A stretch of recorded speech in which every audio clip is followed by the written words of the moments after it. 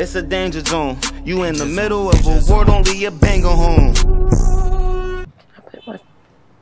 Ayesha, what's going on with you? Hello, how are you? I'm fine. I'm good. Tell me a little bit about yourself, Ayesha. Where you from? Your age? Give us the rundown. All right. I'm from Philly. Okay. Grew up in Deptford, and I'm residing in Camden right now. All right. I'm 42 years old, and that's it. I got 11 children. 11 kids? Okay. Yes, I do. I ain't gonna lie, beautiful. Ayesha. You look way younger than 42. What you do? You got a diet plan? What you do to stay No, I looking work young? out. I You like work walking. I played sports all my life. Okay. I love playing sports, and yeah, I do a lot of walking. I heard that going for walks is very, very beneficial. Yeah, it is. Yeah. So, you know, Deptford and Camden is two different totally. environments. It definitely is. For those that don't know about Deptford, Deptford is like middle class suburb. You know what I'm saying? And Camden, y'all know about Camden. Right. It's the trenches. That part. So yeah, it is. How that turnaround happened, Ayesha?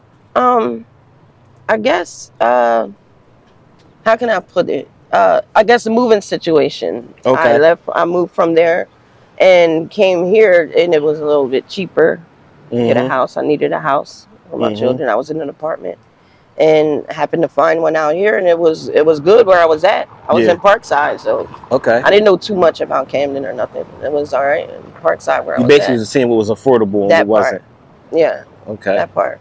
And from there, I just sticking it out. My kids went and go to KIPP. I love that school. It's a good school. KIPP? You know, okay, I heard of KIPP. Yeah. And all right.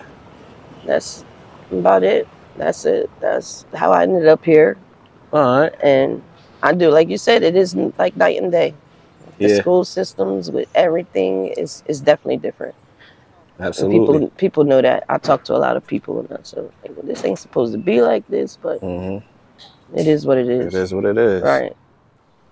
Ayesha, how Camden been treating you, man? I can say truthfully and honestly, with everything that is going on, and you know, with things that you hear, Camden is really people is friendly. They good. They good people. You know, it's good. It's love. I can honestly say that. It's a lot of love out here. It's just, you know, it ain't what you do, it's how you do it, how you go about things. Yeah. But they show a lot of love out here. It's all right. Yeah. Can't say too much about the other. Everybody's not bad people. Right, that part. You know what I mean? It's not. Everybody. Have you ever done one of these interviews before? No, I haven't. You haven't? I haven't. Never. I'm really nervous right now. Really? It's okay. We're just having a conversation. Right. That's all. We're having a great conversation. So a little bit about yourself, man. What's your favorite food to eat? I love eating. I love food, all types of foods. I love Italian is my favorite. I love Italian foods. I like pastas and things like that. I cook. I love cooking. I love cooking all types of stuff, everything. All right, that's what's up. Yeah, and that's why I love, like I said, pastas and stuffed shells, all that stuff. I love it. I love it. Okay. I eat. I'm gonna let these guys go. That's what's up. So you still cook and stuff like that. Yep. I see your necklace. It says "Mom" on there. Yeah. One of your kids gave it to you, or what? Yes, my daughter. Your daughter? Gave it to me. Okay, it's nice. It's nice. Thank you. Yeah. So. Thank you. You have any vices, Ayesha? You know, bad habits. You know that you would probably want to kick in the future or anything. Truthfully, I think I just stopped smoking cigarettes. Okay. I was smoking cigarettes. I was so bad on cigarettes, and you know, everybody smokes their little bit of weed.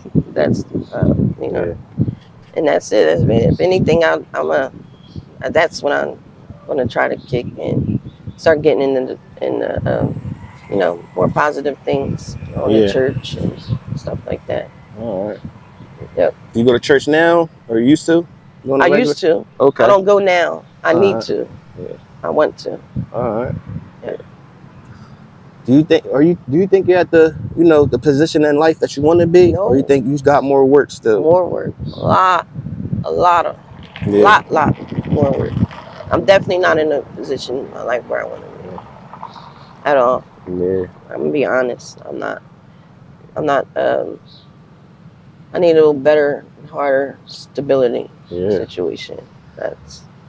what I'm going through for me and my kids. For you and your kids. Yeah, you got 11 of them. Yeah. You got any older kids, young adult kids too? Yeah. My Okay. oldest is 23. My youngest is 8. All right. But they all mostly old. I got an 8, a 9-year-old. The rest is in their teens. Okay. Teens and up. All right. How you feel about the fentanyl and the trank hitting the city and the xylazine? It's getting ridiculous, Ayesha. Like, ridiculous is not the word. Every day I see people. I have to call to get them help. They're OD'd or getting what is that? The Narcan stuff in it. It's every single day. Yeah, that is definitely bad. I had a friend of mine that I guess was had some stuff going on, and she got locked up. Her granddaughter got to. That stuff scares me. I know a lot of, I see that all day, every day, and that's definitely. Anybody that you close to fell victim to the hard drugs in the city? Yeah. I know a lot of people. Me too. And it's hard though. It's hard. They put it there for to be for the good, but it just turned out to be. Yeah, this is just not good at all. It's not good. Then they get sick, and you go through the withdrawal situations, and people just doing any and everything just to get it. It's hard. I see it. I talk to a lot of people. I try to help who I can, and who I do have my hand. I wear my heart on my sleeve. When I see that, it's good to have great citizens out here, man. Right. I try to do anything I can for anybody. Yeah. For anybody. But I do see that pain. I know people that my friends that have to have their, kids sometimes just so they can, be good and don't be around their kids like that sometimes and stuff like that. How was growing up for you though, Ayesha, as a kid? How was your childhood? Lovely, I guess. I loved it. I missed my childhood days. I grew up in Deptford, like I said, and I had a lot of friends and people. I loved it coming up. We played played games, our own little games, and running around. I just loved it. We used to go, and where we lived at, it's the pit. And we had a pit, and everybody used to go back there, swearing we're hunting and things like that. Fishing, I love fishing. Coming up fishing. Yeah, we had a lake in the back of our house. I love fishing. Oh, that's a lake. I would have been jealous. Yeah, the old man. Used to be an older guy. He used to pay us $25 to bring him snapper turtles. We used to be down there catching them things. Catching them, right? Yes, it's totally different in here. It's like night and day. But my childhood, I believe, I loved it. I loved my childhood coming up. Yeah. You ever interact with the homeless people out here? Yes. Yeah. Yes. What's your thoughts on them? That's out in the streets, man. Nowhere to go. What's your thoughts on the homeless out here? Man, the thoughts is that I wish I could do whatever I could do to help them. I try, anytime I see if they need anything, I give it to them. I talk to them. I have conversations with them a lot. I talk to so many people in this city and hearing their stories and talk. And I don't give nobody advice on anything, but I do talk, and listen to what they say. But yeah, that's hard too. I come and bring food sometimes, clothes. They ask me for clothes. That's great. Bring the girls' clothes, guys too. Yeah. Yeah, I do that all the time. The churches sometimes give out, free stuff. I'll take it all and I'll give it to people that I know. You will definitely get blessed just for doing the good deeds. I know you're not looking for nothing, but you'll definitely get blessed for that. Yeah, I don't even look at it like that. I just, God, I guess have that gift on me because I'm a real giving person. When I give, it makes me feel, I guess that's my high or something. I don't like to say that, but I love it. It feels like and then the appreciation that I get from the person or the people that I give to is, it's great. Ayesha, how you feel about the woman that's working the corner selling their bodies just to make their extra couple dollars, man? How you feel about, them doing what they do, man? Man. How can I say this? I don't look down on nobody about nothing. Everybody has a story.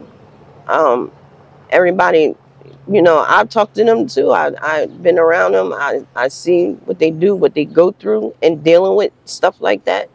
It's hard. A lot of them was good and straight, got kids, and they have to come and do stuff like that. See that if it's not to feed their kids, it's to feed their addiction.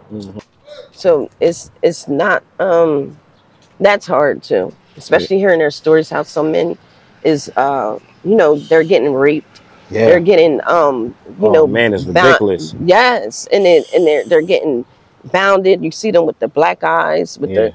It's hard. That hurts me. That touches me in a whole different way. I have 7 girls, 4 boys.